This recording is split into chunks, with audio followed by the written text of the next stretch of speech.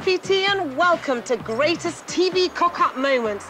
Tonight, we're going to be reliving those moments when television goes horribly but hilariously wrong. Yes, that's right, I'll be bringing you the very best of the worst, technical hitches, embarrassing gas, accidental expletives and X-rated errors from the world of television. Tonight, each and every moment is TV gold, and you don't seem to think so because you've been voting for them in your thousands. Here's a quick sneak preview of your top 50 favourite greatest TV cock-ups. If you want a bit of publicity, then show a boob. Sherry Blair looked like hell. Oh, it was horrible. He knew it was horrible. It was just so awful. I am a bit of a giggler anyway. I apologise to all those people that I was so appalling with that day. Oh, my God! He stays in the memory as the athlete who was robbed of a gold medal. These things happen. It's live television. As you can see, there are plenty of cock-ups to come, so I'm going to make sure that I don't make any tonight. Kicking off our countdown, here's the moment you voted for at number 50, and it's starring 70s folk rocker John Otway on the old grey whistle test. Ooh, and he was totally sexy, and ooh, let me tell you, he was so cool.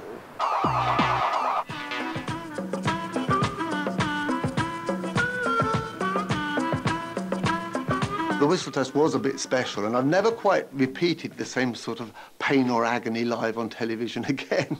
Going chuff, chuff, chuff, chuff, chuff down the track. Oh, yeah. Chuff, chuff, chuff, chuff down the track. Oh, so, down home. John Otway's great, fantastic manic performer. Just like, you put him on a stage, he breaks bones, he falls off the stage, he jumps off things, he does loads of crazy stuff. I've always done things like leapt off step ladders and swung from ropes and things. I used to probably hide what I hadn't got in musical talent with other things that would amuse audiences. I'm gonna miss her, yes I am. Can I? You didn't know, because he was kind of that wacky kind of performer, you didn't know how much of it was, like, deliberate and then how much of it wasn't, and until the amp moment, and then you thought, no, he doesn't know what he's doing here. Cheryl, let it go in the home. Cheryl, let it go in the home. Cheryl, let it go in the home. Can I? One foot went one side of the amplifier, the other foot went the other side of the amplifier, and the whole weight of my body came piling down on the most delicate parts of my anatomy. And it hurt.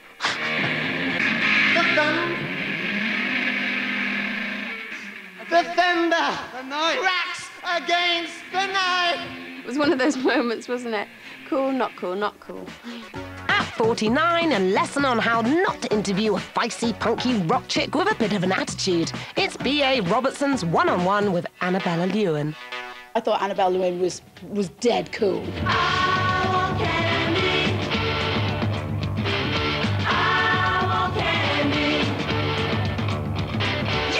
She was on this programme with B.A. Robertson, who was hosting the show. He was obviously pissed off that he'd had to have her on the programme because he didn't respect her as a musician at all. So he just took the piss. Tonight is ladies' night. My first talkative guest is indeed a lady in every traditional sense of the word.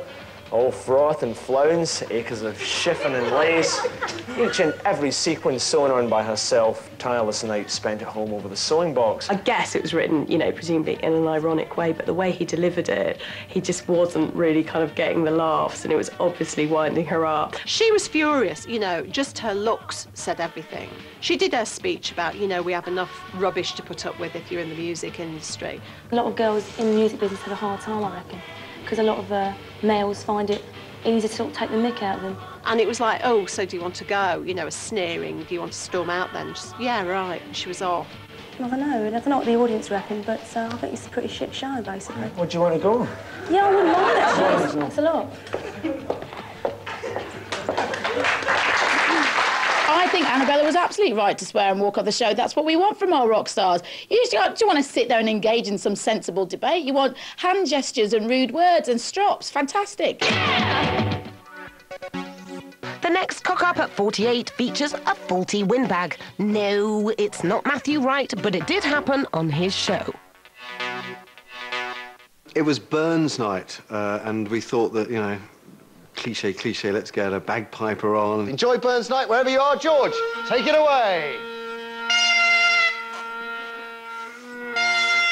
Don't let him give you any of this nonsense about, oh, there's something wrong with my pipes. One of the drones had actually dropped out and therefore was allowing air to escape, so I wasn't able to blow up the bag. I think it was his nerves that got him in the end. Oh! He obviously couldn't play the bagpipes. Not only that, he looked a stranger to the concept of bagpipes. He's like, what is this? This is just weird. Surely I can't get away with this.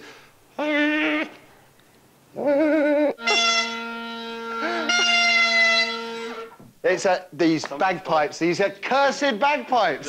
I think quite amusing, actually, quite good television. George, on the other hand, was destroyed. I mean, absolutely destroyed. I suppose I was partially numb in the fact that here was my first occasion on live television and I didn't succeed. George, do you just want to hum it?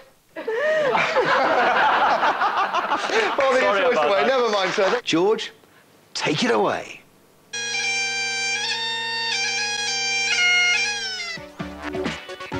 This moment has gone down in the annals of history as a classic, and it's courtesy of news reporter Colin Baker.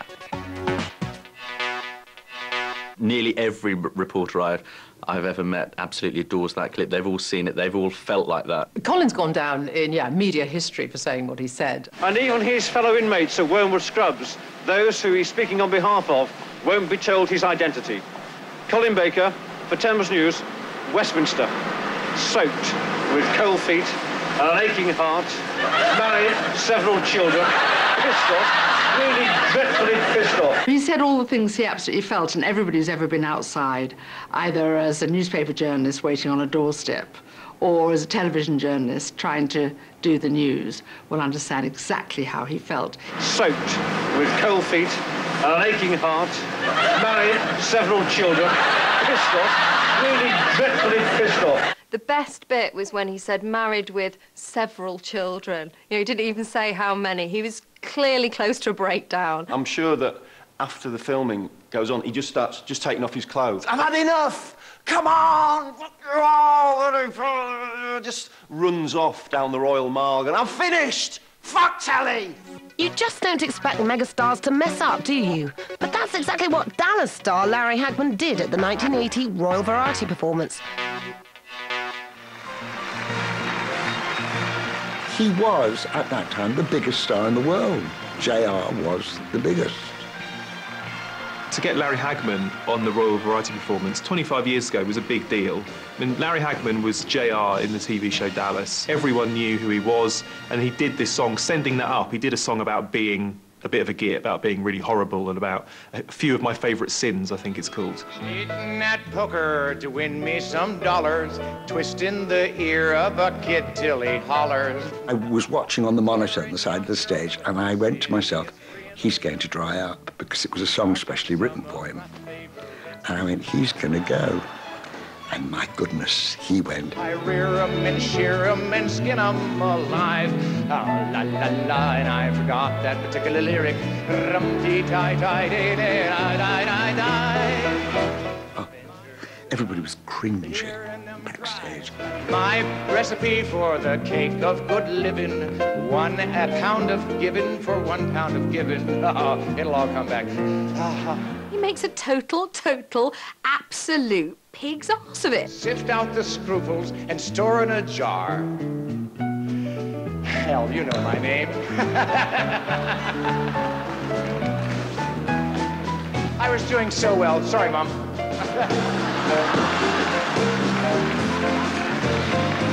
Oh, it was horrible. He knew it was horrible. And I think he apologised to the Queen. The royal family have always hated the Royal Variety Show, because it goes on for far, far too long. We are not amused. Next up at number 45, it's Harriet Harman's Political Gaffe. Don't ever say that politicians don't have a sense of humour after watching this. When Harriet Harman talked about Gordon Brown being Prime Minister, it was obviously a Freudian slip. She'd meant to say Gordon Brown, the Chancellor. The brilliant thing about this gaffe was the timing, because this was just a day after Gordon Brown had delivered his budget in 2004, and there was a massive issue of whether or not Gordon Brown was desperately trying to take over Tony Blair's job as Prime Minister. Massive infighting between the Prime Minister and the Chancellor. Everyone knew about it. It's in the papers every day. 42,000. Yeah, OK. He has increased it by over 50,000 over the last 3 or 4 years. Harriet Harman. Since Gordon Brown became Prime Minister,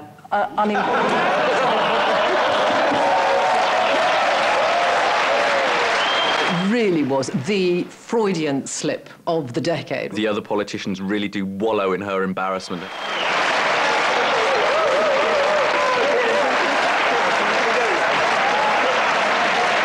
Gordon Brown, now who is he? I've been in government with this guy since '97. Is he Prime Minister, is he Chancellor? You should know by now, Harriet. I was going to, you know, there's no way out of that one. Do you want to start again? Harriet Harman. Okay. You can imagine it's going to be a little bit hot for her when she gets back to Downing Street and has to explain that one. It was like one of those doh moments. Well, this must have been David Frost's worst nightmare. You know, he's got a serious political programme and then all these yippies turn up and start rolling spliffs on his stage. And it's live TV. There's nothing he can do about it. Do you smoke dope? No. Well, let's try. We'll start. What sort of dope are you in favour of? All dope? We'll light it up first. They just sort of invaded the podium. I mean, he was having a discussion which was really going rather embarrassingly, actually. And then suddenly, and he said, well, all right, come out, and the whole lot came down. The new society, let's go. Come on, everybody, come on. Now, Robert, carry on. All right, let's go. I think Frost handled it really, really well. Jerry, it's a reasonable question, and Jerry's a reasonable man, he'd probably answer it. He's not reasonable, man. He's the most unreasonable I've ever been in my life. And then finally the C word was used, which, of course, sent David Frost completely ballistic. Laughing childishly when you managed to say a four-letter word on television. Big deal. OK, man, how many times have you said a four-letter word on television? Never, and I hope I never will, because it's so pathetic and so childish and so pointless, and we'll be right back. I would think if any of them are still alive, they'd be fascinated to watch that now. I don't suppose many of them survived all the stuff they were taking at the time. At 43, the enfant terrible of British art, Tracy Emin, gives us a masterclass in the art of being drunk and disorderly. It was a talk about whether painting was still at the centre of art or whether conceptual art had taken over. Tracy's an artist who paints well, you know, when she has a go at it, but there aren't... And Tracy Emin was brought in as a sort of trendy conceptual artist, or the one conceptual artist that everyone had heard of. I'm drunk, had a good night out with my friends, and I'm leaving now. Tracy is a lout. That's all there is to it. Give her a drink and she turns into somebody who's a loudmouth with no manners. She has very few manners to begin with. You people aren't relating to me now. You've lost me. You lost me completely. One of the things that was truly weird, amongst a lot of little things, was her finger being in a splint. There was no rationalising of it. She never said, by the way, you know, I've broken my finger. No one with this fucking mic on me. Now, I want to put it off. I want to be free. She was as drunk as a lord and did not have the manners of a lady.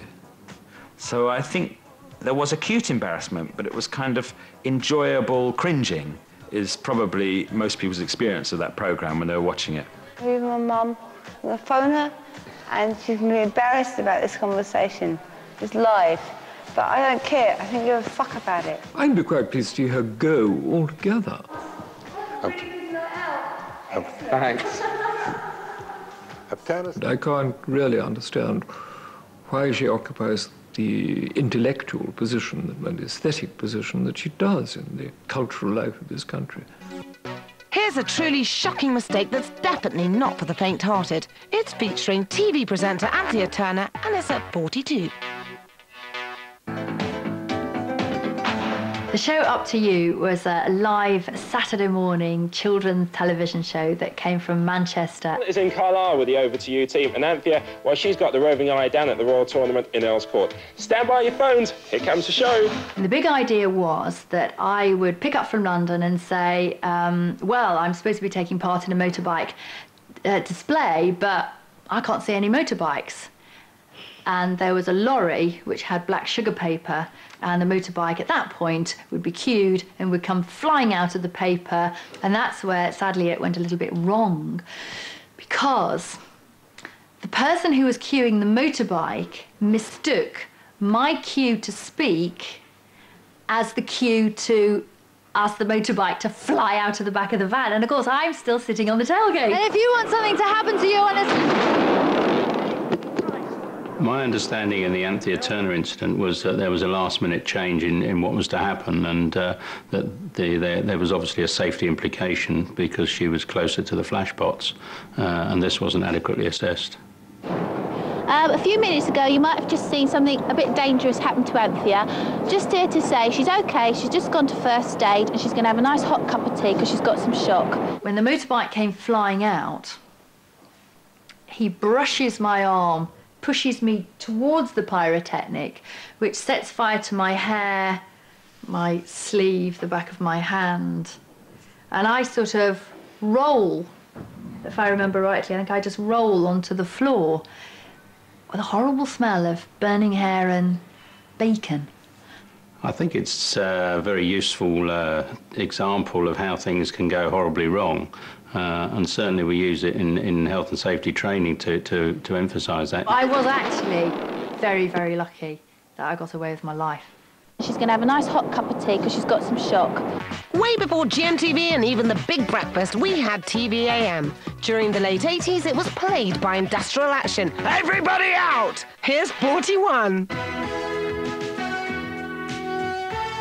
The TV-AM technicians' strike, well, it didn't really start as a strike, it was just a one-day walkout by technicians, and then Bruce Gingle, the boss, said, well, you can't come back.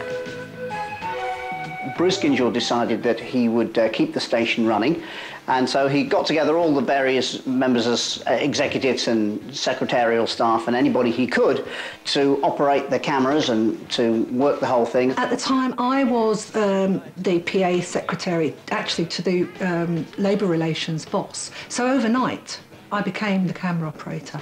What viewers saw, however, was a catalogue of cock-ups. Off to a flying start with the first news of the day from Gordon Honeycomb. You can put your own microphone on, but is it actually going to come out on air? We don't know. Somebody's actually got to physically push the lever up, and they're looking at all these levers and buttons and thinking, I don't know which one to press. Yes, hello, good morning. Sorry about the loss of sound there. Trish was telling you that we'll be back to the GoBots after the news. Sound was so hit and miss, and you were lucky if a VT rolled. But right now, it's time to join a man who's guaranteed to set you up for a sunny start of the week. Of course, it's Richard Keys.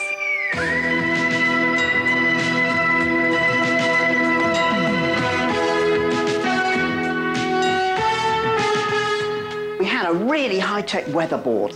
Oh my goodness, we're completely on the wrong board. I don't believe this. That is the 6 o'clock picture. Let's quickly start again at the beginning here.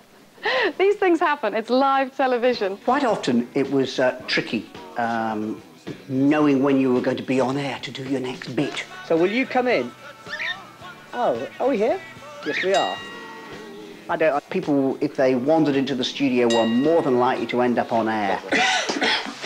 Absolutely anything that could go wrong did go wrong. What was interesting, though, of course, the viewing figures went up because it was just fantastic telly. We love cock-ups, and TV-AM gave the people what they wanted. Time for a cock-up that leaves actress Christine Lahti feeling rather flushed. This is the moment you voted for at number 40. The Golden Globes are an awards ceremony in Hollywood. They happen January every year. And they're sort of a pre-runner to the Oscars. Here are the nominees for Best Performance by an Actress in a Television Series Drama. Christine Lahti, Chicago Hope. Christine Lahti, who surely must have been to awards ceremonies before, and surely must have known when her award was coming up, you get a running order, had decided to go to the lab. And the winner is Christine Lahti.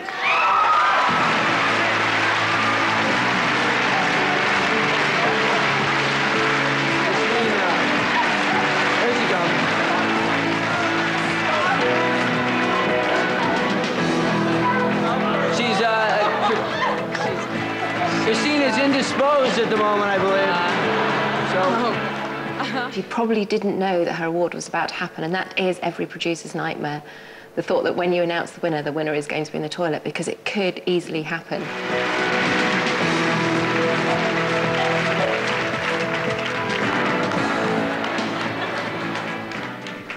Thank you. Oh my God. Usually in award shows, people are like, oh, I didn't think I'd win. And then they've got like a 20-page, speech with them. If you're in the loo, you really didn't think you're going to win. Oh, my God. Oh, thank you so much.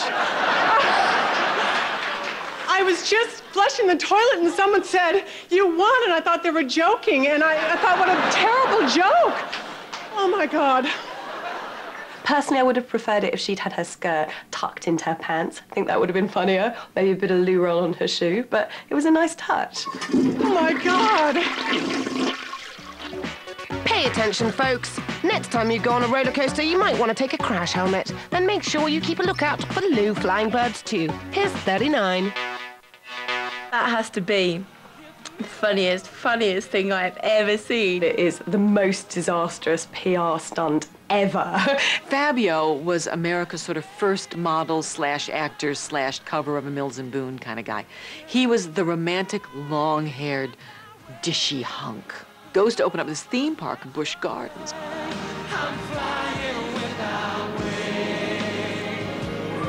He comes back with a bloody nose. Sorry.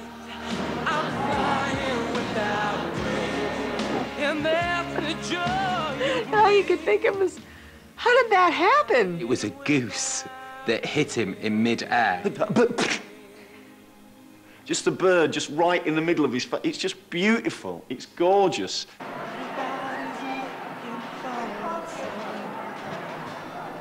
And everyone's looking, oh, look at Fabio, he's gonna be downhill. We see Fabio's nose, right? I feel sorry for the bird, right? Because his nose has got to be bigger than the bird.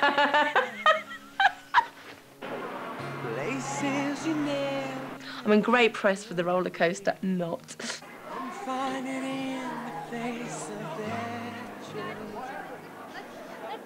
It's surely the first time that Fabio has objected to having a bird in his face.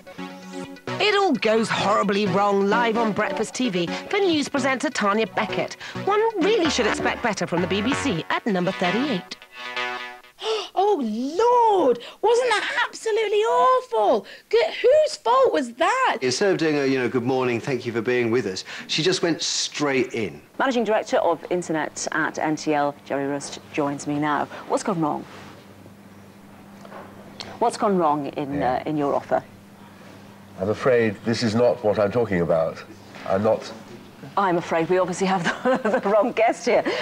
That's deeply embarrassing for us. When the camera's not on you, there are people being shoved in and shoved out and pushed from one direction or another. And the presenter usually doesn't get a chance to talk to the person until they're on air asking them the questions. You're not Jerry, obviously, No, so I've got the wrong person. I ask in the green room, people. I should have memorised that. To interview someone and actually be thinking you're interviewing somebody completely different, that is a serious, serious cock-up. So let's talk about something else. Perhaps what I did at the weekend. No. But I don't think people realise that there's a conveyor belt going on next to the camera shoving people in and out, so I guess it's bound to happen. Next up, it's moment 37, where lovely Gloria Hannaford can't stop corpsing live on air. That's telespeak for laughing, by the way. I am a bit of a giggler anyway, and there have been moments when I've totally corpsed live on air. You just don't expect some institution like Gloria Hannaford to actually just corpse in the middle of an interview and break down in laughter, especially not basically about farting. Of course, you've had all of that styled. Now, at least we have our wind machine here to blow your dress when you come in through the door. Do you carry your own wind machine with you? Oh, I try not to, no. Oh, Gloria, no, I try not to. And in a way, the clip is funny as much because of her as it is because of what I've said. After what, had slipped out, then we just, Gloria started to laugh. And I couldn't believe it. She kept laughing for a good 2 or 3 minutes. Oh, brilliant. Well, that would be a different take. The thought the farting up a dress, you know, that iconic scene, just tickled her beyond speech, and it just went on and on and on. I kind of laughed, and then the real impact of what I'd said set in, and it just was one of those silly situations where it kind of, you titter on, and then you say something crass like, oh, that's really funny, and then you titter on more. I think that's really funny. Why, thank you, Gloria, so much. See you later, sweetie. That was the week that was the programme to watch on a Saturday evening. It was live, it was satirical, it really meant something to people because it was so instant. And one of the people on it was Bernard Levin, who at the time was a theatre critic. Unilaterally. 1 minute, Mr. Levin, before you begin, it won't take a minute. Could you stand up? Mr. Levin, your review of Savagery and the Light was not a review. It was a vicious attack. Yes, it may well have been, but would you mind going back? Just one tiny thing to be done. I think it was this guy's wife had been in a play that Bernard had savaged, probably quite rightly, because I do think he was a brilliant critic. But the weird thing was that he was so polite about it. Nowhere else in the world, if you were defending your wife's honour, would you so politely say, you know, excuse me, you know, would you mind standing up while I beat 3 barrels of shit out of you? Just one tiny thing to be done.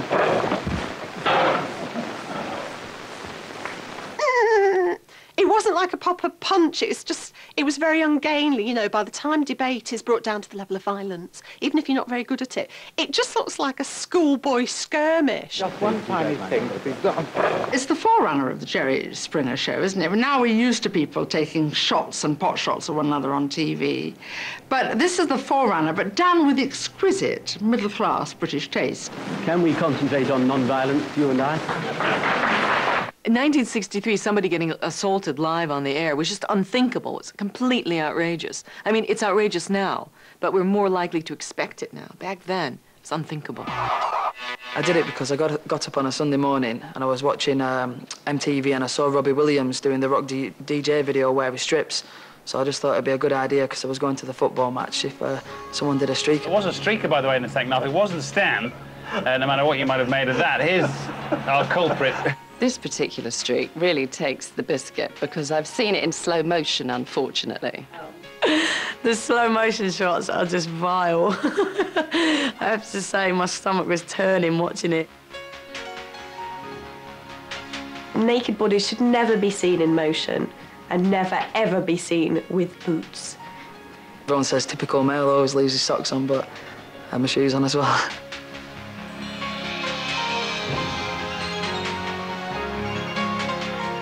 Bertie the Bee was absolutely magnificent. His tackle will go down in the annals of soccer history. Well, it's amazing. If you watch, the score of the game is written on the rear side of the streaker. The question to be asked is, who put that there?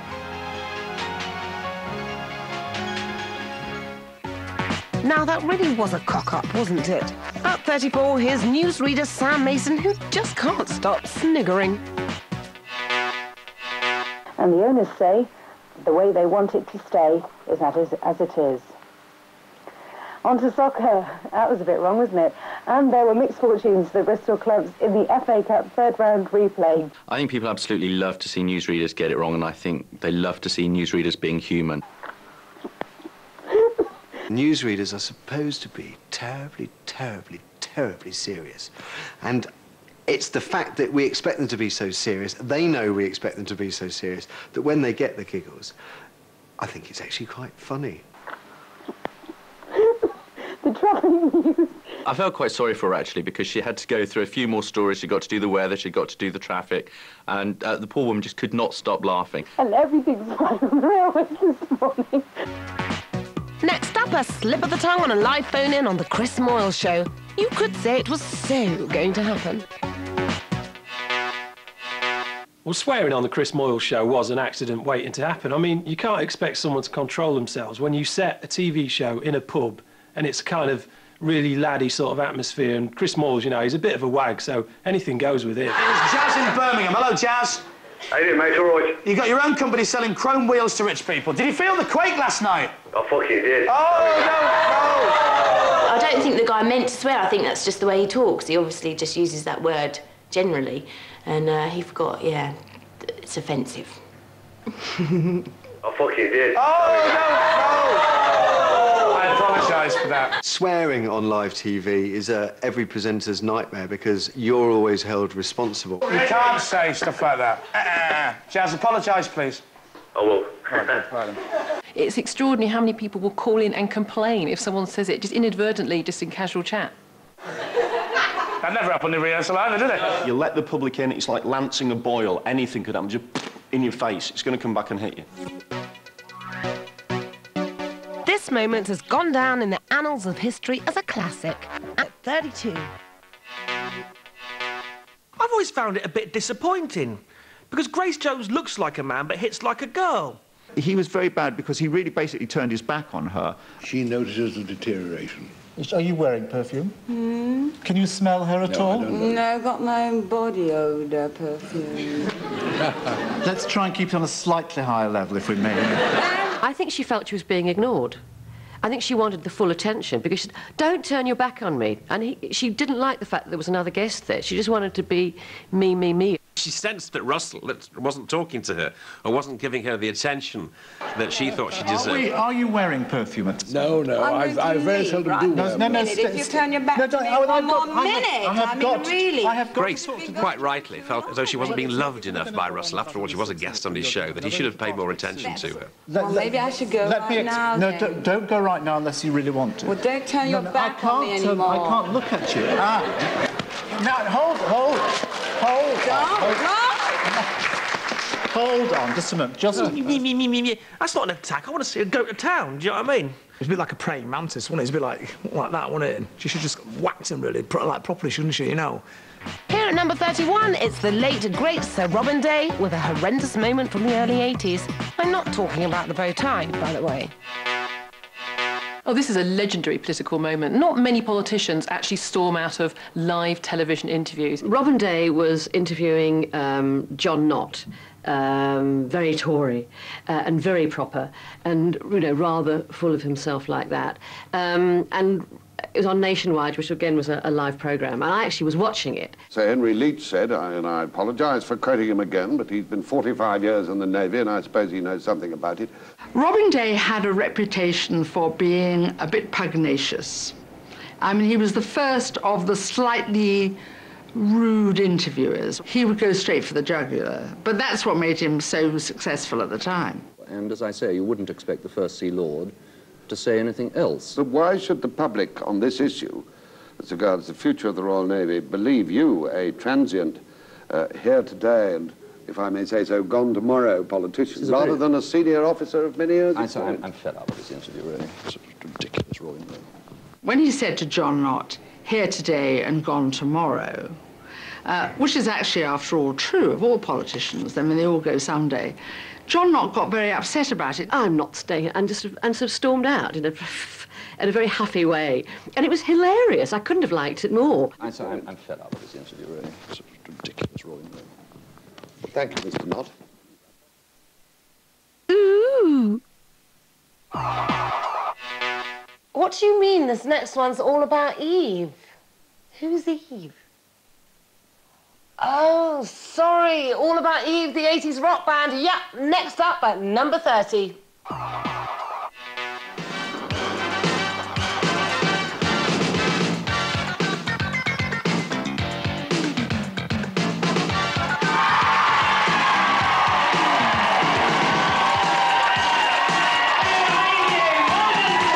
So live Top of the Pops, adrenaline pumping, as soon as it starts, it's, little big build-up, Top of the Pops, hello, here we are, welcome, off we go.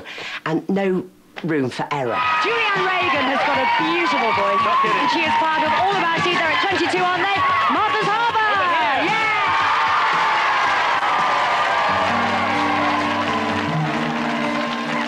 The presenters have said she has got the most amazing voice. And then it cuts to the singer and her guitarist, and she's just sitting there going, Sea calls to me, I hide in the water,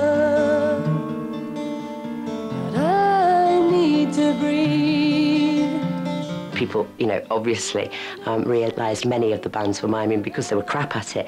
But in this instance, they knew this was not the real thing. But I felt so sorry for her. She just sat there with all this dry ice kind of billowing around her in this kind of gothic-y, sort of mysterious way. You suddenly hear the crowd giving it loads, clapping, and it kicks in, and she picks up half the way through.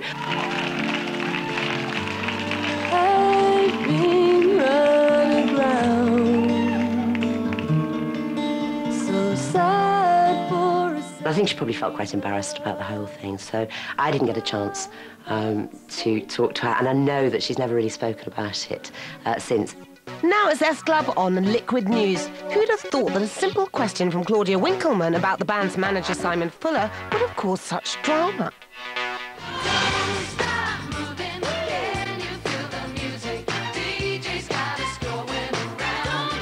Somebody just storm onto the studio floor. I've never seen anything like that. What you got to love about S Club 7, when they were interviewed by Dame Claudia on Liquid News, is they were clearly caught in the headlights. You see just how powerful the PR are in having a say in what questions are asked to their product, to their band here.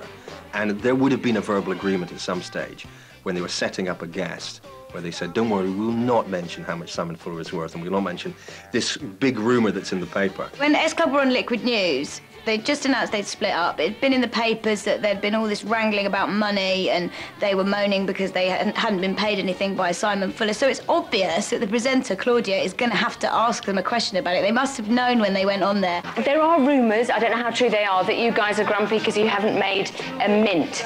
No, that's not true. Are you not grumpy about it We at all? didn't get a mint. I would love a mint. My breath, I didn't... Yeah, I'm a bit pungy, actually. No, just did you get... I think we're all really lucky to be where we are today at our age and have the bank balances that we do have. Question, please. I'm not having that. I'm not having you asking that question. I tried to stop this and I've had to walk in here. Can you go? We're going. I'm sorry. Can you just stop it? No. I'm sorry. I'm sorry. This kind of half-hearted apology, even though she's come in and stopped live television. She made herself look like an idiot. The person who pulled them off, who perhaps looked a complete, you know, geek for what they did the right thing. The chaos that would have been caused if they had actually answered that question. So just 5 minutes. Okay, I'm sorry, I wasn't sorry. No, that's cool. What do you think? That's as rock and roll as it gets for S Club 7. They're walking off a set because they've been asked a real question. At number 28, here's two-time Oscar winner and Hollywood legend Meryl Streep accepting an award at BAFTA. What could possibly go wrong? What you see now with the BAFTAs, and why they're more important than ever, is that the big Hollywood stars actually come over to Britain to attend the BAFTAs. Meryl Streep's BAFTA faux pas I thought was pretty special because what a place to make such a cock-up. And the BAFTA for Adapted Screenplay is awarded to adaptation, Charlie Kaufman and Donald Kaufman. Obviously, for us, it was fantastic that that Charlie Kaufman won because it was Meryl Streep who was going to pick it up on his behalf. She's like the American version of Dame Judi Dench. Everybody loves her, everyone respects her. She is a grand dame of acting. For somebody like her, though, to slip up, you know, she reads thousands of scripts, you know, she's on set for hours and hours a day. You know, it's her job to get everything perfect. I would like to spank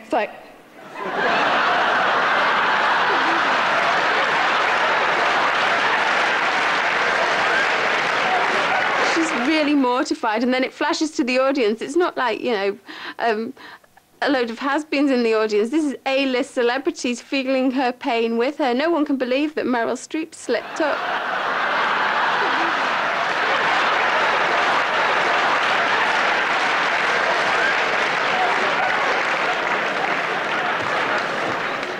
Thank Spike Jones.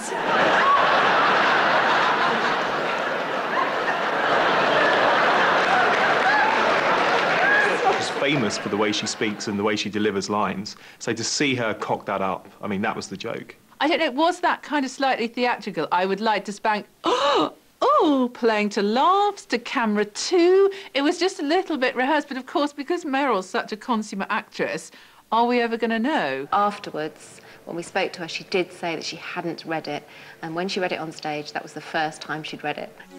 Next. Next up, it's GMTV's Eamon and Fiona. You can't blame them for being late at that time in the morning. I mean, I don't usually get up until lunchtime. You're watching GMTV with Eamon Holmes and Fiona Phillips. It is very unusual that, you know, the director will call and action, there you go, straight to the sofa, and there's no one there at all. I mean, that doesn't happen.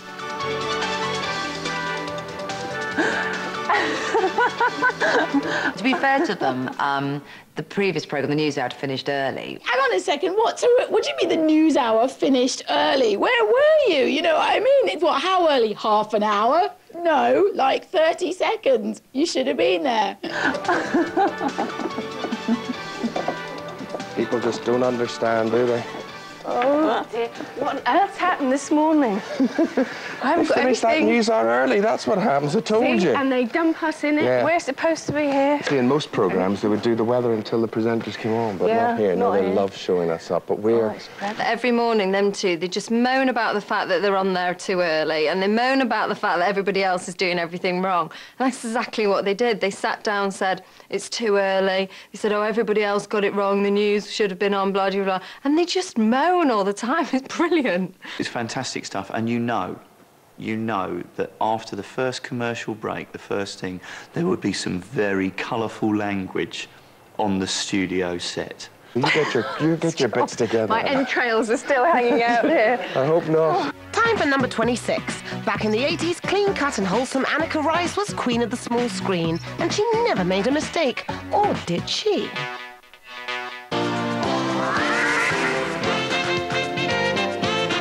Challenge Annika was a sort of new thing at the time. And that was, you know, where Annika was meant to be given a challenge for 24 hours, like, you know, build a hospital or, you know, organise an orphanage. And suddenly, you know, there she was. In this particular instance, we were filming in a church, and I don't know what it is about sort of churches and vicars.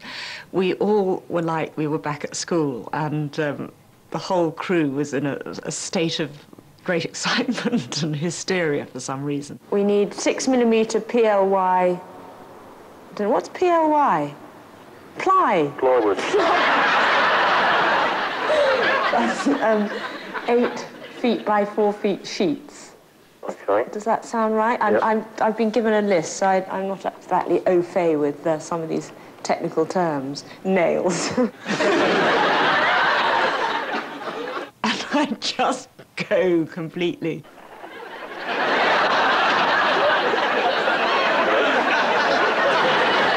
It really goes on for hours, it seemed like. I was crying, you know, the crew were, you know, the cameraman just put down the camera and was rolling around down the aisle again. And I try again, I go, OK, I'm fine now. Of course I wasn't. We need 20 large buckets and sponges.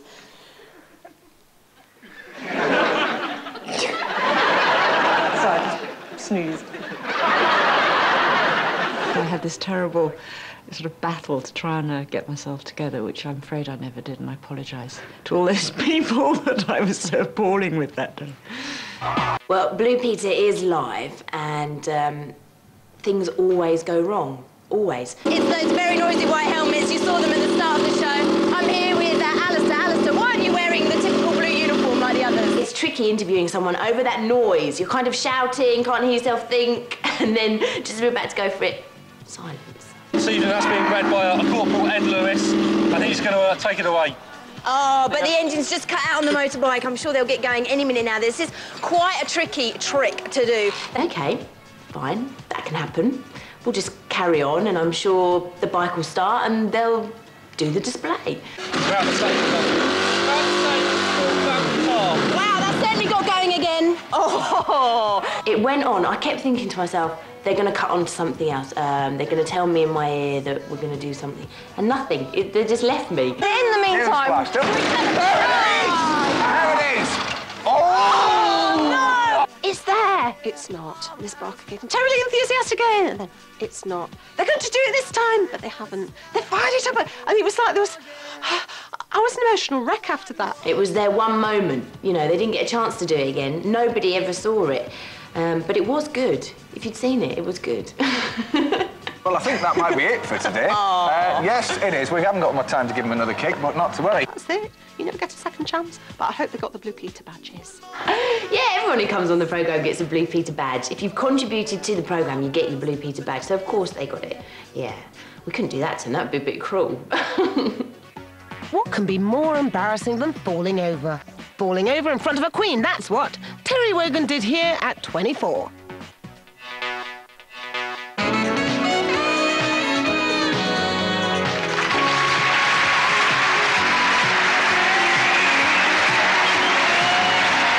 You can't underestimate the enormity of Wogan's cock-up. This was, you know, it was his first live show. The BBC were really pulling out all the stops. You know, this was the big new chat show 3 times a week. This particular artiste says he'll never talk to me again as long as he lives.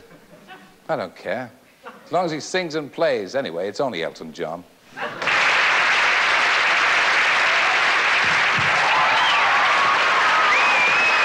I'm a real fan of Wogan. I love Wogan. And when he falls over, he does a great kind of double take. He falls over very quickly, and then he's up again. He's like, oh, I fell. Oh, but no need to worry. No, we're on again. We're on with the show. I just happened to fall there, but you hardly noticed I did it so quick, and I'm looking so suave.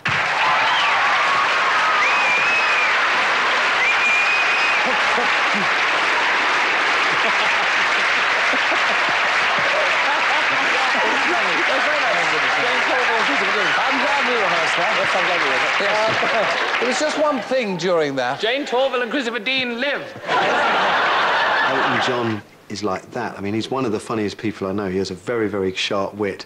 And, of course, it was a gift of the gods for him. So, you know, Wogan has to take everything that Elton John gives him. And I'm promoting it, and the best way of promoting it was, of course, to appear on your ice show.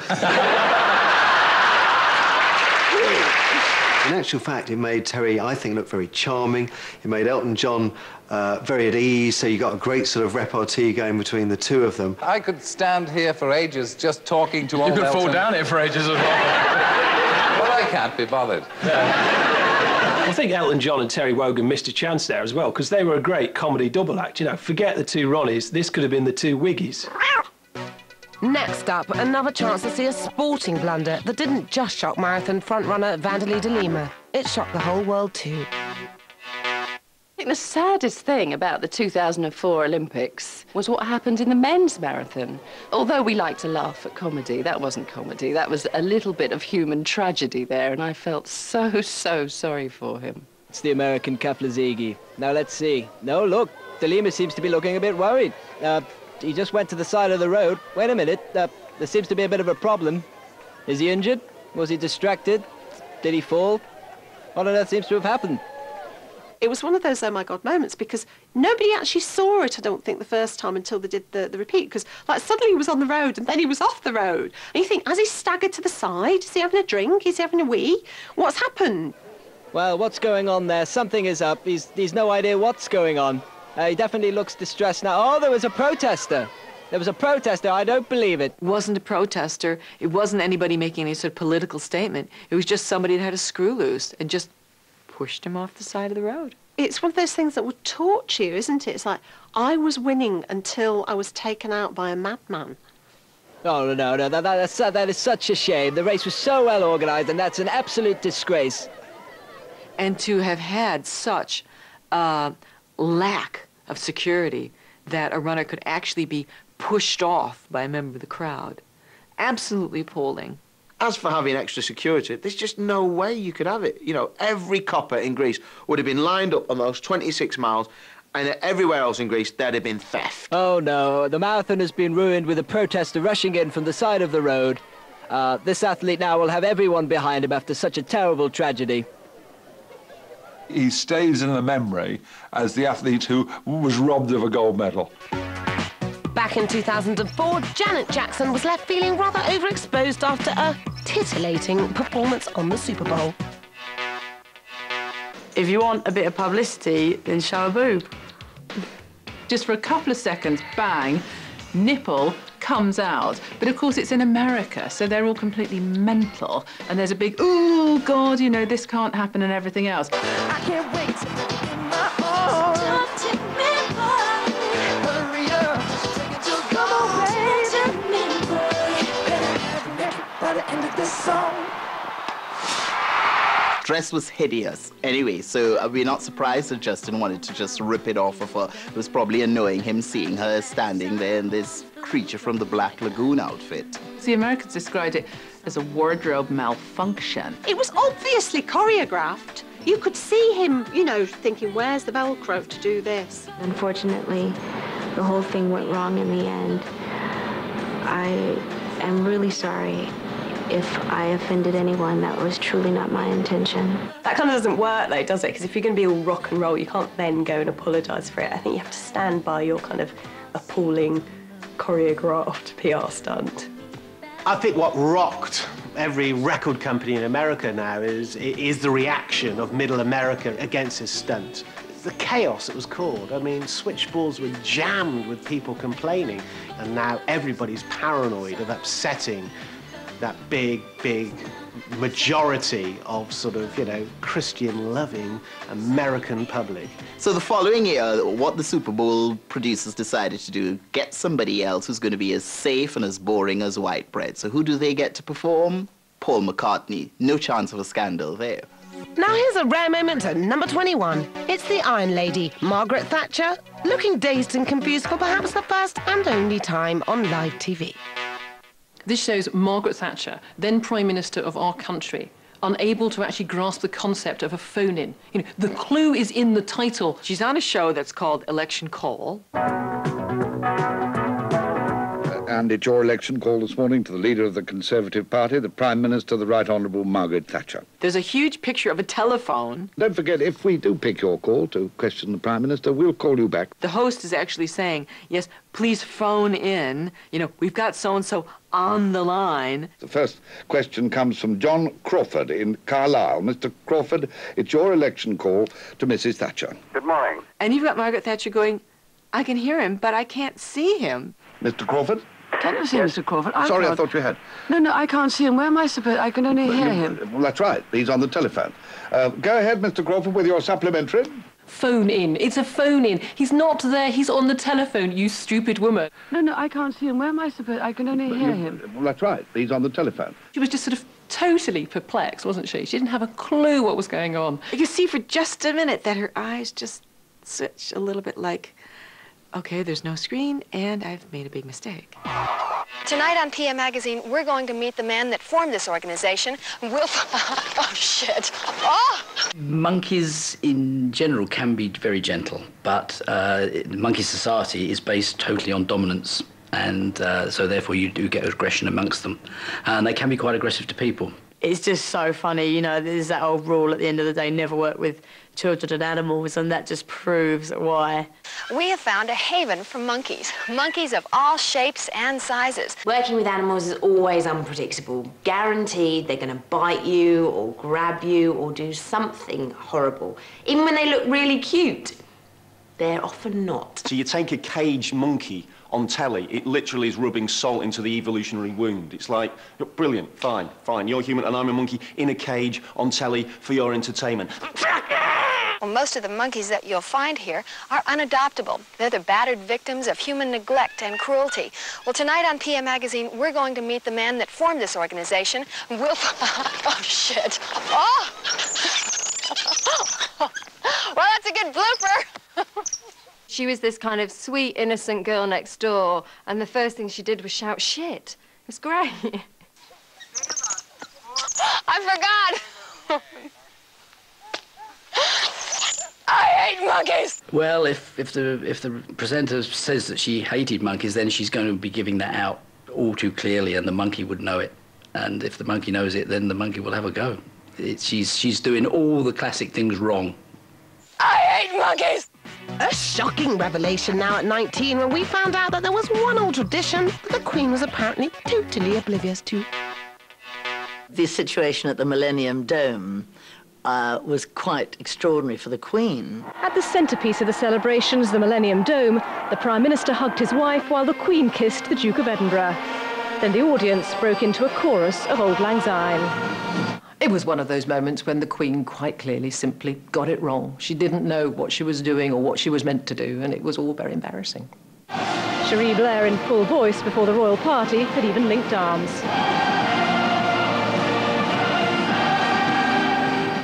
That's not how you do it, love, it's that. Simple as that. Didn't know at all. Hadn't got a clue. She does have the look. Her eyes roll from side to side and Tony Blair offers her her hand. She looks as though she perhaps absolutely hasn't done this before.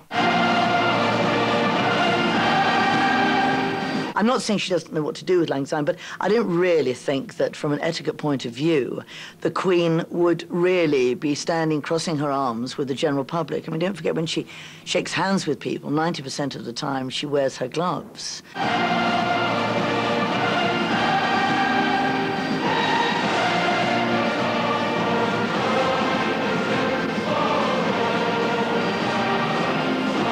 Someone just needed to say, oh, ma'am, look, this is how you do it. And she would have done it, I'm quite sure, but nobody did. So we had this absurd picture of her out of tune with everyone else, flapping her arms around when she should have had them crossed. At 18, never has a song title been so fitting. Here's 80s singer Owen Paul's appearance on live daytime show Pebble Mill at 1. Owen Paul was obviously a huge star at the time, and all the bands were supposed to play live on Pebble Mill, but they didn't always. And some super dresses there. But let's have some more music now, and will you welcome, please, a young man who's about to have a big success in the charts with his latest single, Owen Paul and my favourite, Waste of Time. The presenter was going to introduce me, and away we go, which is exactly what happened. And then nothing happened in the sound monitors at all. I never heard one peep, one whistle, not a nothing.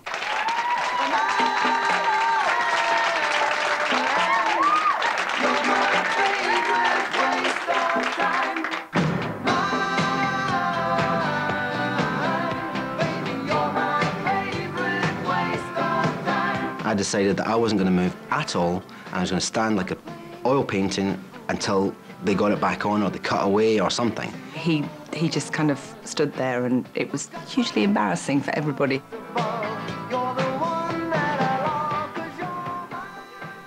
It was absolutely excruciating. It's fantastic, and particularly because it's, you know, a favourite waste of time, which would be essentially turning up that day.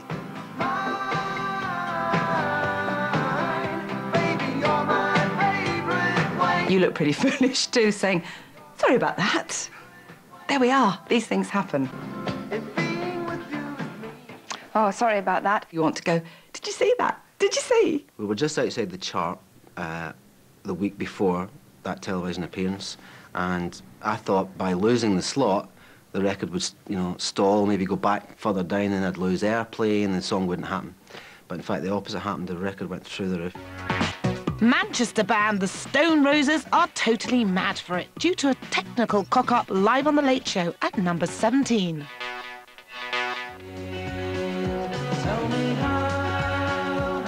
Stone Roses, they were the band that broke the whole Manchester scene. It ended up being the most, for me, I would say the most influential British band in the 90s. But when they were on The Late Show, this is the band just on their breakthrough. They're just about to break through into the big time.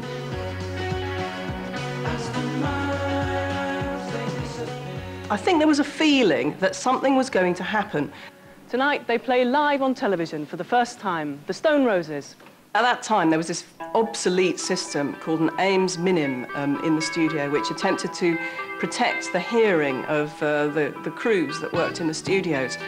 So if a band played too loud for too long, it would trip out the power to their equipment. Went all right for about a minute, 30 seconds or so, and then they hit the first kind of noisy passage.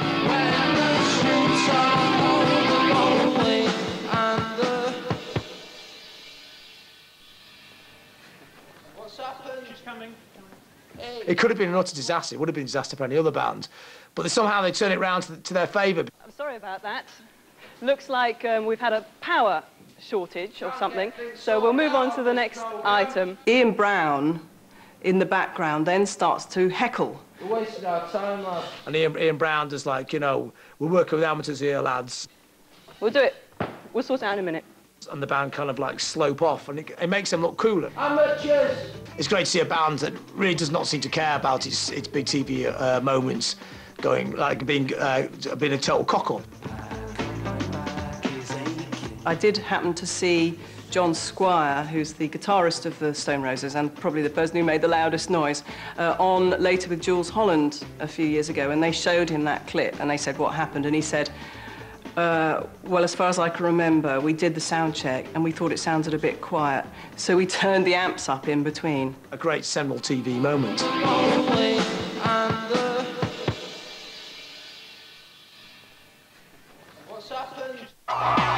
The first President Bush was quite a popular Republican president.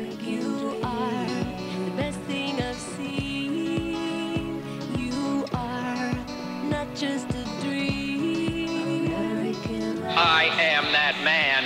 So to see him bowling and then falling over was not the kind of thing you expect from a Republican. When you are electioneering, you're looking for the photo opportunity. Gone are the days when you can kiss babies and stroke dogs and turn up at hospitals. They're cliche and they're seen through. You've got to create your own picture opportunity. It's quite a kind of a working class sport, you know, bowling. You could see that he fell over because he'd probably never done it before. There was something wrong with the approach that he was on. It was very sticky where he was for some reason. And his foot just failed to slide forwards at the crucial moment, and he just lost balance because of that.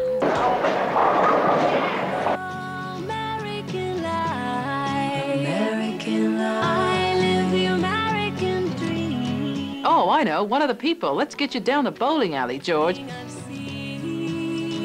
You are not just a dream. American. Bad idea. Nobody who goes to a bowling alley is ever going to vote for him after that. Next, here's cock-up number 15. Now, it's not very often you get a bit of light entertainment during a news bulletin, is it? Hello, good morning. Now, your local news from us here at Channel Television. Sitting here slightly in the dark, I'm afraid, so bear with me. And I must admit, when the bulletin was over, well, I just felt terribly relieved. Maybe they hadn't paid the bill, I'm not sure. But what was going on in the Channel News bulletin, it looked like he was reporting from a rave. Members of La Société Guernsey's are outraged at plans to remove medieval beams from the town church. The lighting control panel crashed, and consequently they started firing randomly and going from pinks to blues to greens and all over the place. Parish authorities say they have no other option but to remove the historic timbers, but La Société are urging islanders to do everything possible to overturn their decision. Well, he was very professional, but frankly, I thought that light show did quite a lot for the bulletin because it was so dull and worthy and plodding that at least the disco lights added a bit of effect. I thought if they did that every night, they might bring in a few more viewers. Guernsey deputy fears the estates could be sued if they make it difficult for developers to go ahead with refurbishing the market buildings. I didn't find it amusing at the time at all. I mean, in retrospect, it is, of course. But at the time, it's not amusing. All I was trying to do is make light of the situation, I suppose. Excuse the pun, but make light of the situation, yes. At number 14, antique expert Lauren Harris has a smashing time live on The Big Breakfast when, as usual, everything goes to pot. So I was on The Big Breakfast, and I was valuing antiques in Cardiff. Everybody was bringing their antiques to me to value. Well, they thought they were antiques. Good morning, madam. What's your name? Perry. OK, no, I'm not sure if you can help her. What have you brought? Perry, if you can come close, because I've only got the one mic. That was broken. How much is that worth? Well, now, I don't know. That sort of fantastic, invaluable, antique pot or whatever it was. I mean, what a nightmare. How embarrassing to see these people watch their own personal crown jewels crumble in front of the lens. I mean, it's just horrible. Perry, if you can come close, because I've only got the one mic. That was broken. The presenters did react, and you know, they were obviously completely rapt with what was going on. How much would it have been worth if it hadn't have been broken? Well, you could probably get about £100 for it, because Dan is... Right, well, there you go. 100 quid. 100 quid. Is that how much it would definitely be worth? Yeah, it would be. OK, yeah. we're going to try and repair it and get it fixed. It was only worth about £100 then, and you know, when it broke, of course, it wasn't worth anything. Ever had that sinking feeling? The crew of the 1978 University boat race did. Here's moment 13. There were just a whole boatload of beautiful, gorgeous, fit men sinking. I think that's a waste. Conditions are the worst possible. Oxford are nearest the camera on the Surrey side of the river. Break is ahead, and there's trouble waiting for shore. Cambridge are unprepared. they catch crabs, and their rhythm is dissolving in a cloud of spray. It was such a windy day, and it was so rough that with every row they did, they're bringing more water into the boat, and then there has to come a point when you've got too much water in the boat for them to be able to bail out. And so just slowly but surely, they disappeared beneath the waves. And the thing was, they still kept rowing, obviously, which is completely... It's just a classic moment.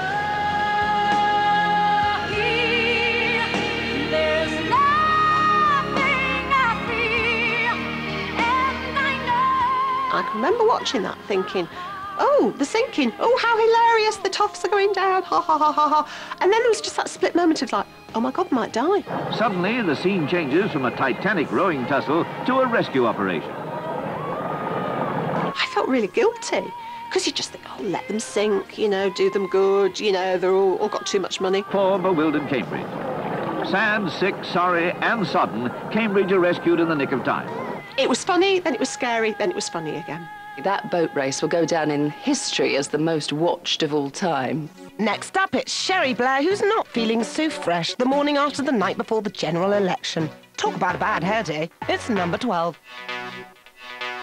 Sherry Blair looked like hell. It was the day after they'd won the election.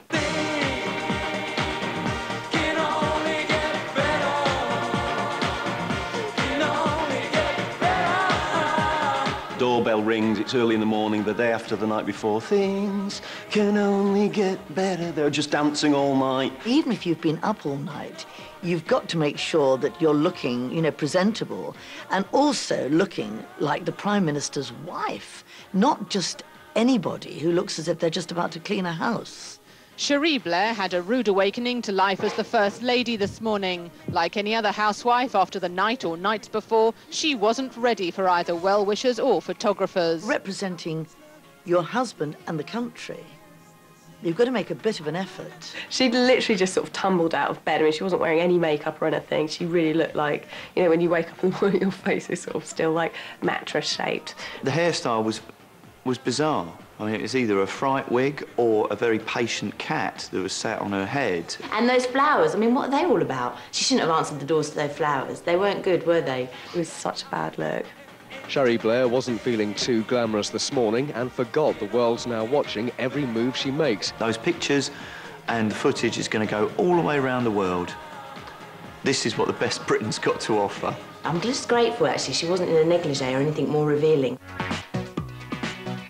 Now here's a moment that's got a bit of bite to it. It's starring Richard Whiteley and a ferret. I know people have been bitten by animals in other blooper programmes, but this seems to be the classic one. Dogs snap them up and catch them. And you lived like this for 18 months? Yes. 18 Whereabouts was this? Was this in Yorkshire? Lichfield. Yeah. Ow, ow, ow! And suddenly I was aware of this huge unbearable pricking in the flesh of the finger. I'm sorry. Ow! It's all right, let it go. Put it on the floor, it won't hurt you. It is hurting me. And these like needles going in, and well, it was a live programme, and you're meant to keep composure, but I don't know. I just lost it. Put it down. What I particularly liked about the ferret was that it hung on for grim death. He didn't kind of like do what everyone would do, like whack it on the desk. Get on. He just sort of holds it as it's swinging. If you just hold on to mine. I can't hold on to anything. Can you just hold these? I'm there. It's absolute agonising pain. I tell you, it really was agonising. I know it sounds pathetic compared to what people go through these days, but it was terrible, excruciating, sharp, wincing pain. Now, this must be the climax of the situation.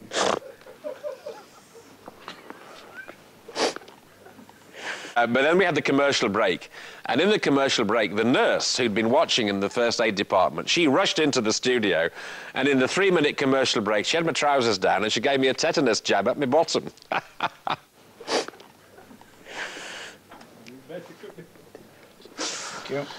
If that had meant business, it would have been through to the bone. She's playing with you. Really? Yeah. Well, she can come around and play anytime. Ulrika, yeah, completely losing it on national television. Harry's staying with us. Ulrika's in a fit of pique over here, giggling away at these various characters. Harry Enfield's on the TVAM morning show. basically to plug his show, which was on the previous night. Now, Ulrika is standing there about ready to do the weather, and as a segue, says, I enjoyed it much. I'm enjoying it just as much as I did last night. Ooh. Here goes. Oh, whoops, I made a sexual innuendo about last night. Oh, dear. Right. Gary Bushel's bound to be watching. She just finds it so hilarious and just cannot pull it together at all. Oh, my God. A good start to the day. Quite a lot of fog and frost around. Quite a few showers lingering along the eastern coast of Scotland and England as well. The camera just stays on her, and it does try and cut back to the presenters on the sofa, and they're like, no, come on, stick with her. We'll reach around 11 Celsius in the south. Oh, stay with her. Let's enjoy this. Stay there. In the south. I think what's fabulous about this is that this is a very young, very naive, corn-fed Swedish girl that is Ulrika. Not the idea that we have of Ulrika now that she's, to be fair, been around the block a bit. And this afternoon. Watching it in context to what her life has become makes it even a bit more funnier, if not a little bit darker as well. Ever heard the phrase, on your bike? Kevin Keegan obviously hadn't. He fell off his on challenge show Superstars back in the 70s. Keegan's on the inside lane. They've started off together quite nicely. Superstars was fantastic, and I think, I don't know, I'd forgotten about this, but I always remembered Kevin Keegan, so it must have led to it being a special moment in everyone's heart. There's a bit of a wobble there from Keegan. Sort of football vernacular, obviously he's giving it 110%. OK, now, and they're really both going for it now, but Keegan's still very wobbly there on the inside. He's looking like he could lose it at any minute. Oh, and Keegan's gone! Keegan's gone there! He's fallen off! Fortunately, his permed bouffon acted like a crash helmet and took most of the blow. He's the knight out of Monty Python and the Holy Grail. I've cut your arm off, mate.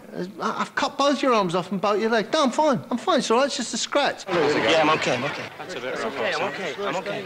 I'm okay. I'm fine. Yeah, well, a bit grazed, but no harm done. I'm sure. I'm okay. Yeah, it's a bit sore, but a couple of days, I'm fine. He was being quite, you know, brave about it, but on the other hand, the excuses come thick and fast. Gilbert was half a bike up on me when he come across, and unfortunately, if it had been a full bike up, he'd have missed me. I thought my wheels were loose. I don't know whether they were or not. I just felt as if they were a bit loose. More used to a car than a bike, so probably stick to one by now. And those grazes... he was afterwards, cut up all down there, wasn't he? Big, Anybody who finds that funny is sick. Oh, and Keegan's gone! Keegan's gone there! He's fallen off! Next up at 8, someone makes an arse of themselves live on GMTV. But don't worry, it's not one of the presenters, just for a change. You got to wish her luck, I suppose. She goes from strength to strength. I know, she's amazing. Well, listen, Jackie, thanks ever so much. I'll probably talk to you tomorrow from Cannes. Oh! Was that a naked bottom I saw before you? Lorraine was loving it, but slightly in a kind of, I've never seen a naked man before in my life kind of way. She was like a 13-year-old schoolgirl. It was ridiculous. Oh! Was that a naked bottom I saw before you? Yeah, there's a naked man. Get that man off this chair. My mother's watching. The sea was obviously cold that day. I always find streaking more impressive when people don't have impressive genitals. That's fantastic. It's just, look at me. I have nothing to offer except my naked self. Behold. And Kelly just loves it. She's laughing. Oh, Kelly's quite kind of saucy. Oh, look. This man with his torture out. Oh, I've seen a cock. Oh. Get that man away. Jackie, don't you look. Don't you look at that man. You see, if you become a GMTV presenter, you see, famous for 15 minutes. There wasn't much to see anyway, to be honest. Tell him it's too much fuss over not very much. Anyway, moving swiftly on, Jackie, thank you very much. It's a good moment on what was an incredibly dull bulletin from Cannes. At number 7, there's an official who's totally confident that the road in the picture is not an accident black spot. Well, they do say comedy's all about timing. You couldn't have planned it any better. It's fantastic. You've got the government minister there, kind of, yes, I decree this road is safe. As you can see, the road seems safe. We have set up cones. There's a line of cones. The road is safe. I will not accept that it's a highly dangerous road. The road, obviously, like other roads, gives cause for concern when accidents do occur. But Mr. Davidson had barely finished speaking when this happened. As soon as that work is finished, The Central Reserve safety fencing will go ahead. Yeah. Luckily, no one was hurt in the crash. It was just another example of how hazardous the A19 can be. That made the point. It's an unsafe road. My theory is that actually the driver had seen the TV crew up there and was interested. People are always fascinated by television. He was having a little look at that up the side. The Central Reserve safety fencing will go ahead. It was a wonderful choreographed moment that you could never have organised. John and Peter are having quite a handful trying to bring in this little one. I think it's one of the best clips television's ever had the fortune to get. This is Lulu. She's from Chessington Zoo. It's just genuinely slapstick funny. And she's also leading us in as well. And that's when it started going wrong. We had a big bucket of water and gave him a drink. Well, I think I'm going to give her a bucket of water and see if that'll... Come here, Lulu. Settle her down. Lulu stuck her trunk in and squirted some up, threw it down her throat, that was fine, and immediately peed on the floor. The male elephants don't have tusks. And, we're having a slight penny down here, a slight problem. Get out of the way, I think. You're supposed to be drinking it, Lulu. Just before it moved off, and right when we had a nice big close-up of his back end, it crapped. Yes, I'll take it. Anyway, at least it did go, but it came back. And so he came back, and he tried to take him away again, and I think eventually they did get away. But well, as I was saying, we'll see all sorts of very exciting things. I should go that way. She was a naughty baby elephant who wanted to do what she wanted to do and weighs something like 10 times more than the elephant keeper. Free, but Lulu won't be there. Oh, dear. He became incredibly embarrassed. Come on, his pride was severely dented. If you got pulled through shit and piss, you wouldn't laugh, would you? But Lulu won't be there. That's as good as any slapstick sequence you'd ever get, because everything that could go wrong did go wrong. Wonderful stuff. Oh, farewell. Oh, dear, I've talked right in it. It's not all glamour, glamour, glamour when you're a TV presenter, you know. Just take a look at this. It's GMTV's Claire Nazir at 5. I was really cold, my teeth were chattering, and the gale force winds, I could hardly speak. Hello, good morning, and welcome to Bridlington. It didn't need her there to go. The weather is bloody awful. Did she die? I'm absolutely sodden because these waves keep coming over and keep splashing me and also my crew. I noticed Stuart and also Pete, the soundman, looking behind me. I think, what's going on behind me? It's only sea. And just the odd... Oh, my God, what's happened to her? I was like, she's gone over the edge. She's brown bread. The odd...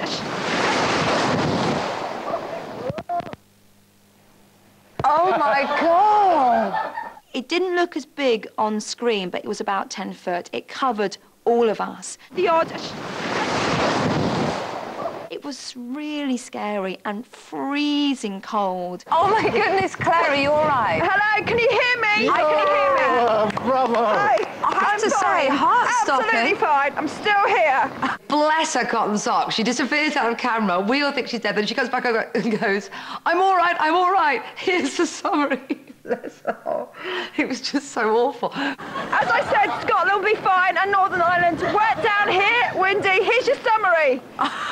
See what's coming up this weekend on our website. I just thought, thank goodness that is over. Next up, a classic slip-up at 4. The moment former Labour Party leader Neil Kinnock found out that life can be a total beach.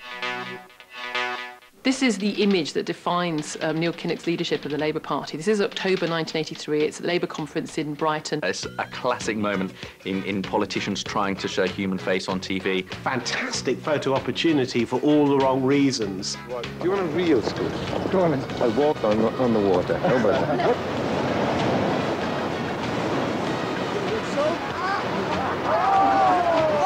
It's a real pratfall. It's right on his backside. And it was weird because it's almost like, for a moment, you thought he was doing a bit of a ballroom dance twirl.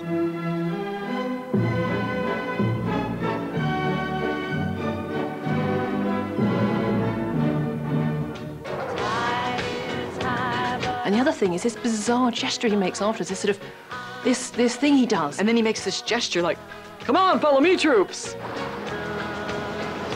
This guy, you know, are you going to let him in charge of the country when he can't even step back from one wave on the Brighton seafront? No, I think not. To this day, I mean, you know, decades later, he is still remembered as the guy who fell over on Pebble Beach at Brighton. Time for the classic boob. It's the moment you voted for at 3. Richard and Booby on the National Television Awards. And the winners are Judy and Richard of This Morning. What a phenomenal over-the-shoulder boulder holder Dame Judy of Finnegan had that night. And thank goodness she was trussed up.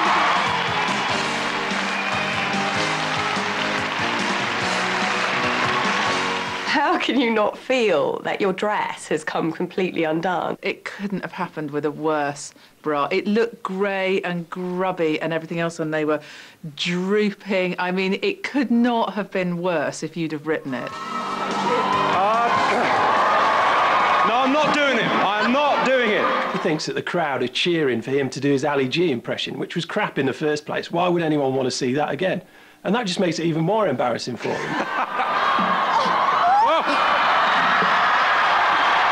It's all gone. She's a true professional. She covers up and she tries to carry on, but she then grabs the mic and starts bashing the mic around. Now, a professional wouldn't do that because they'd know it was ruining the sound, and I think that shows how much it had affected her, that she really can't stop waggling the mic around. We went with it on the front page, Richard and Booby.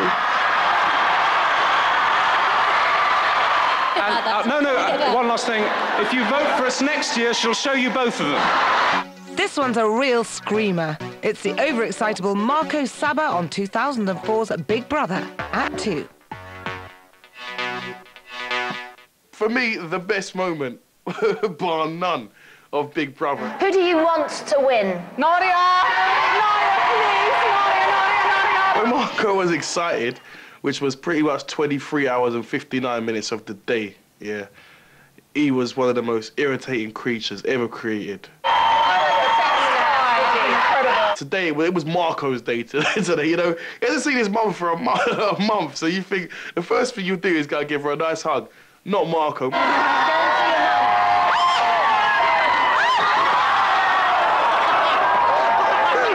As Marco did when I came out, I wanted to get away from Davina McCall. So he was rushing away from the ghastly Davina McCall. He's gone in and absolutely two-footed his mum, smashed her. It was like the best sliding tackle you've ever seen. He completely took her out.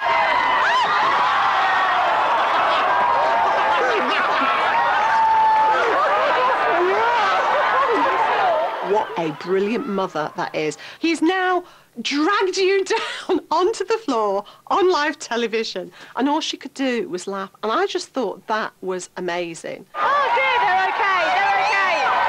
It's you. That's just Marco all over, do you know what I'm saying?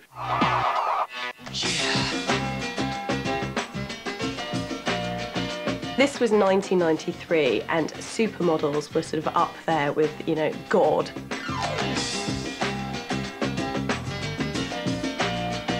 What we liked about the young Niobe, the supermodel, was the fact that she was a beautiful, fresh face, British and black, very successful all around the world. She was a goddess. She could not put a foot wrong. Girls like myself just like, oh my God, these girls can do no wrong.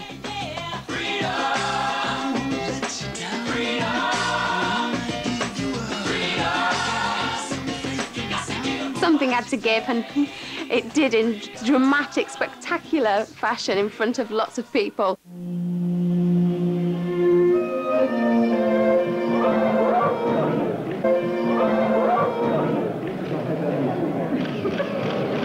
The next thing you know, Naomi Campbell's on the news, falling over huge heels and landing on her arse. You're like, yes, they're not perfect. You know, at this stage in her career when she was being paid £10,000 to get out of bed and just walk up and down, and she couldn't even do it properly. There's something quite amusing about that, I think.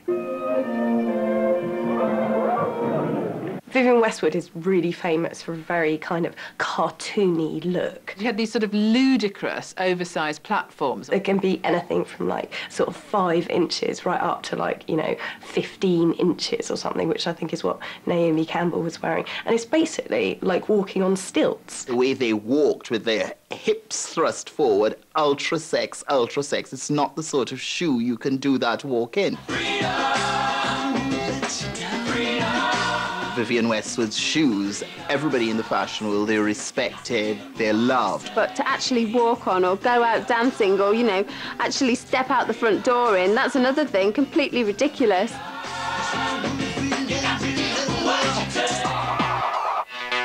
Whoa, those heels were so high.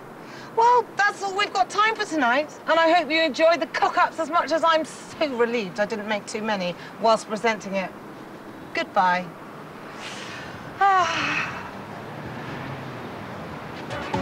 Oh.